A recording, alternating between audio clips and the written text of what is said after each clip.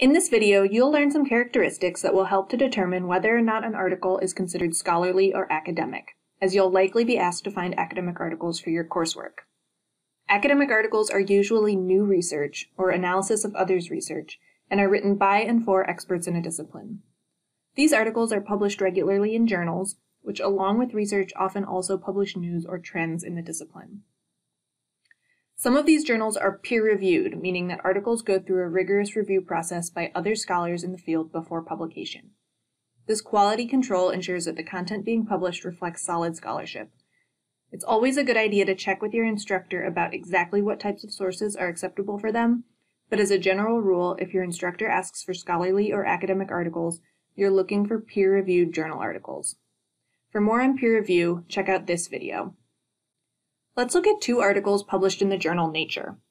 Nature is an internationally well-respected, peer-reviewed journal publishing the most current research in science and technology, as well as news and reviews.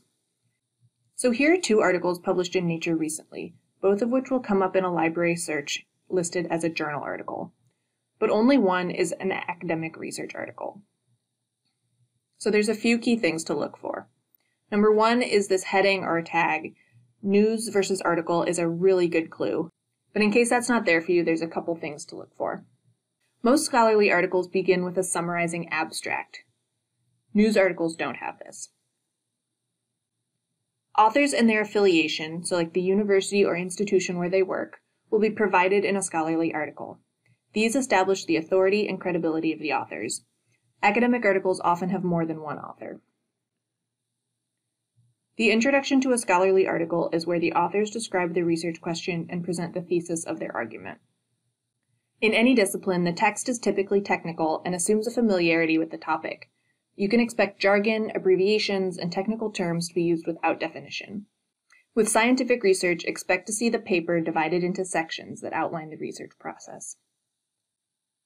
Scholarly articles frequently contain charts, graphs, equations, and data related to the research. Pictures are rare unless they relate directly to the research presented in the article. Scholarly articles contain many references to publications by other authors throughout the text, and as a list at the end of the paper. You, the reader, can use this list of references to understand how the authors constructed their argument or find additional materials on your topic.